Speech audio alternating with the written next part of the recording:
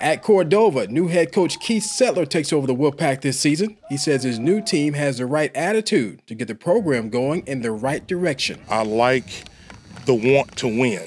There's no question of whether the kids want to win. And I love that part about them. I don't have to question that. And so that's something I think every coach sometimes faces, finding out, do the kids really want to win? Do they really love the game? And I don't have that question with this group. On the field, quarterback Dre Collins and receiver Darian Bohanna will be key players in the Cordova offense.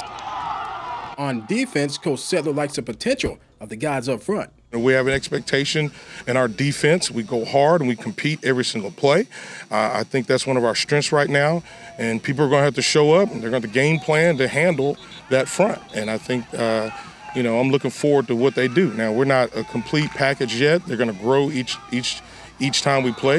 This season, the Wolves will look to improve on last year's 1-9 record. Coach Settler understands it'll be an uphill battle in the ultra-tough 6A. Tough region. Let me tell you something. I landed in a tough spot, but that's okay. I'm up for the challenge, and more importantly, my staff is up to the challenge. I can talk about these kids all day, but I can talk even longer about this staff. These young men have got great coaches leading them, and I couldn't do any of it without them. Some great guys that I'm excited to have with me in the building. And so with this year, anything above and beyond from last season, I couldn't tell you anything about last season. We don't talk about last season, but we just want to improve each and every game. We take it one day at a time, and we get 1% better each day. That's all our goal is.